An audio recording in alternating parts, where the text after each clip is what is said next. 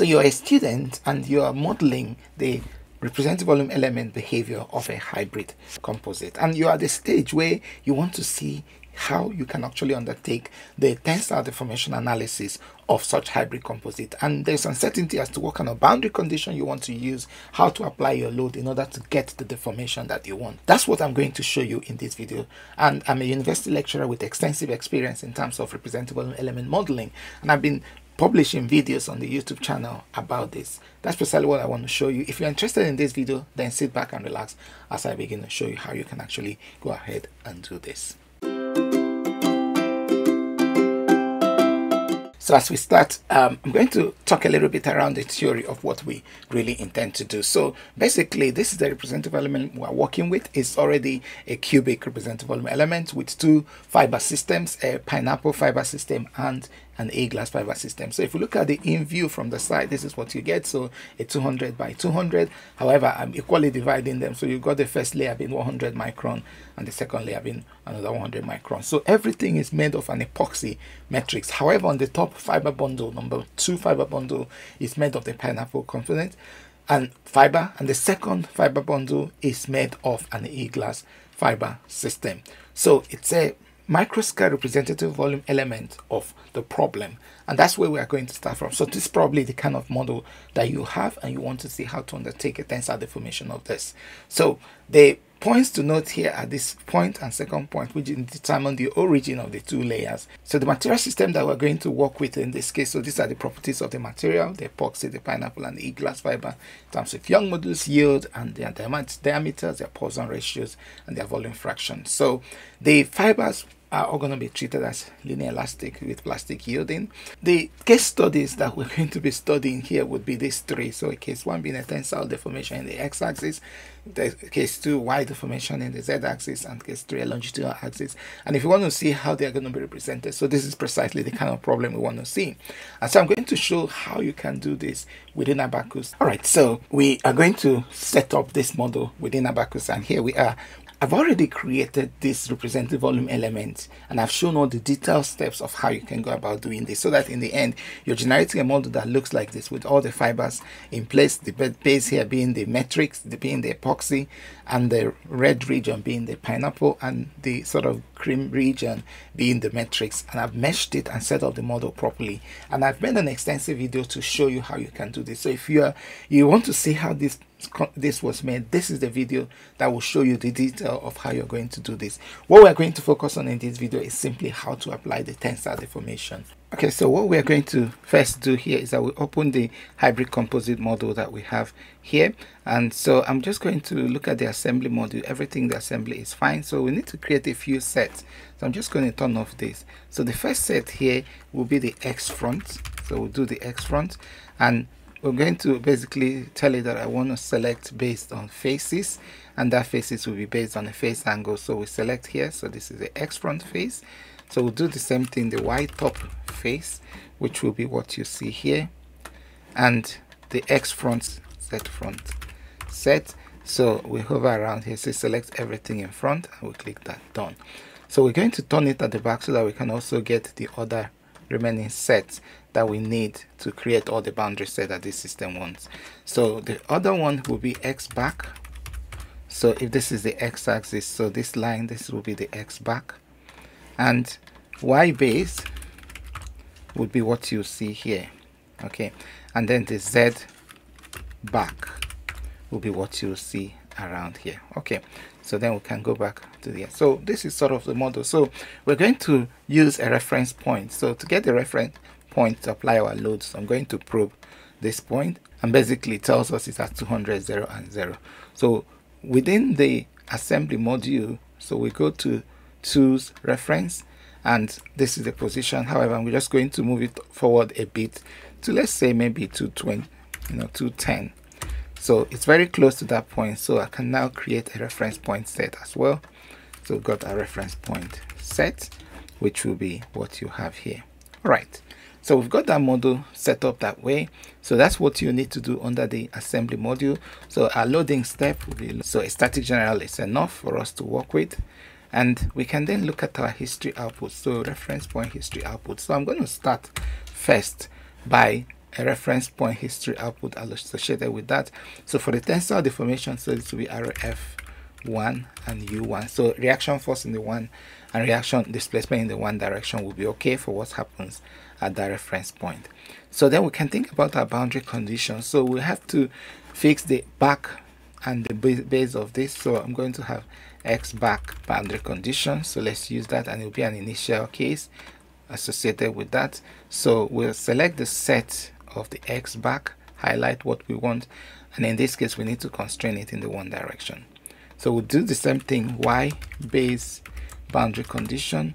So what is our Y base? So we want to constrain it in the Y direction, and then Z back boundary condition. So that will be the Z back, and we constrain it in the third axis. So we've got the right constraint so that only 1/8 of the quadrant is what we are going to use for our simulation.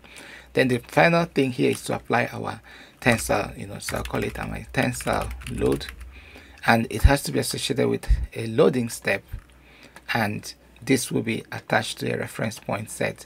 And for this system, which is 200 microns, so we're going to apply 10%, which is 20. So this is the loading that we have at this point, applied at this point. So but for different cases, obviously we need to connect it to that. So what I'm going to do is I'm going to go to my constraint and just call it constraint equation. So we're going to make a constraint equation, connect that so that the reference point, so one linked to the X front in 1 degree of freedom, 1 degree of freedom, 1 reference point set, and -1. If you are sure about what this constraint equation and how I'm using to set it up, then look at this video about porous media where I explain in detail the principle behind this kinematic constraint argument of how you can link a point to a surface and then apply loading to that point to deform the system. So this is what we have here, and then we can then basically okay, I'm going to create a copy of that, and this I'm going to call my XTension. Okay, so the XTension is fine. If you like the kind of content that I'm making and you're finding value in this, I do encourage you to like the video, or maybe leave a comment of what is the particular thing that you really love about the strategy that I'm using here in simulating this tensile deformation. Or maybe you have other kind of problems you want me to address as part of making videos around hybrid composite or any other kind of material on this channel. Please do let me know, and I'll be happy to read your comments and try and respond to them.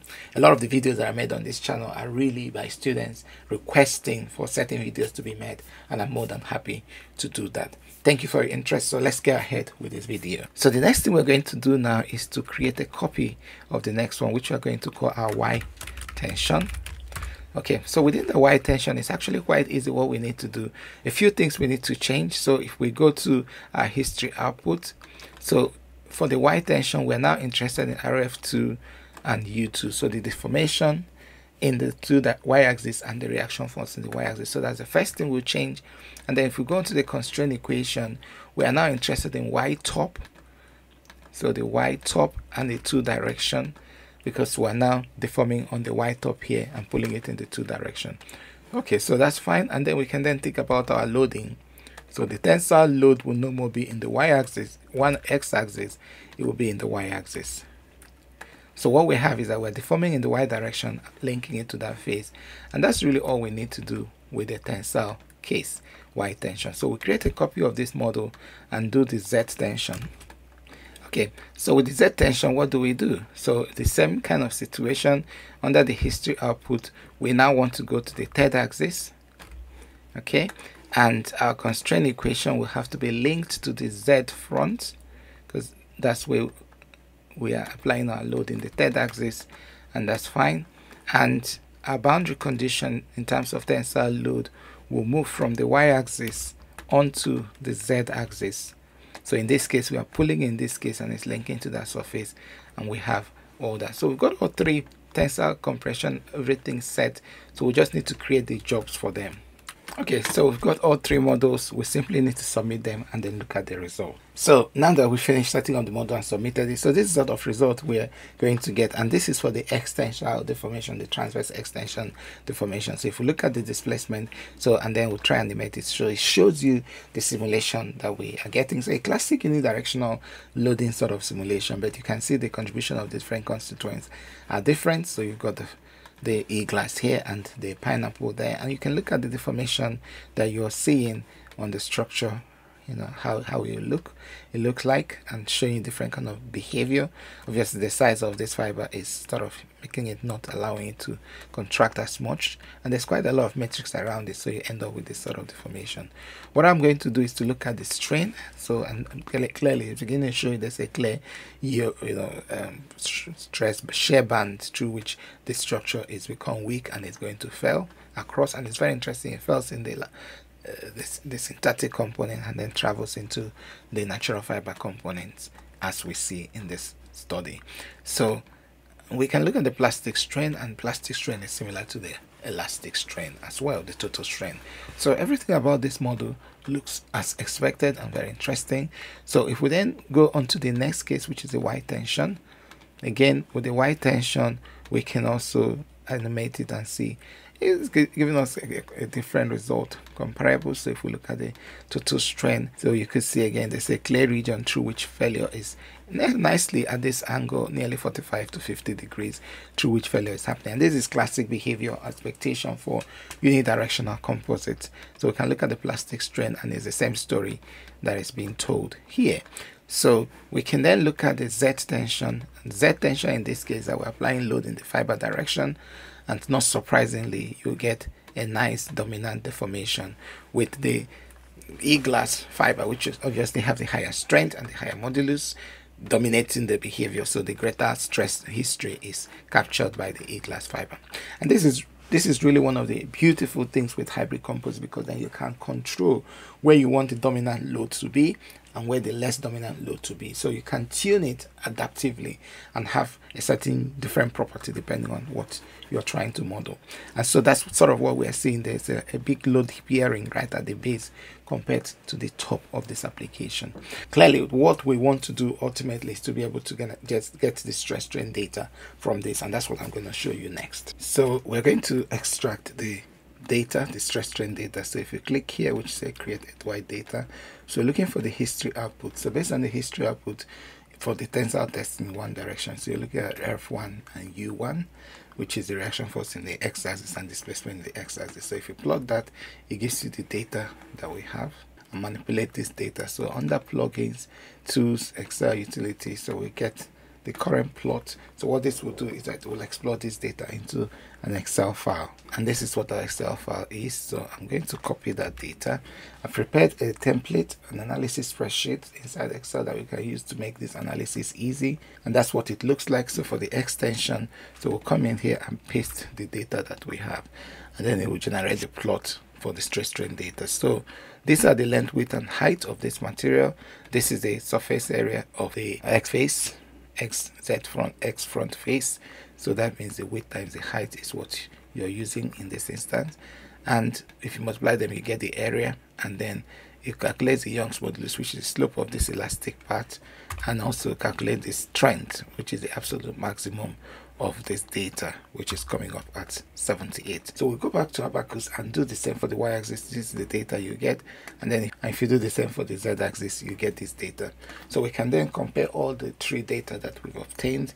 So this looks as the XTension, YTension and ZTension, and this also gives you the result that you get. And that's sort of the kind of result that you really want to get from this uniaxial tensile deformation. If you haven't subscribed, please do subscribe, so that when contents like this are made, you'll be the first to see it. If you're interested in how to set up this virtual domain for this model, then this is a video for you. If you just want to get a holistic analysis of the RV modeling of a hybrid composite, this is a video that you can look at. Thank you for your interest in this channel, and bye bye.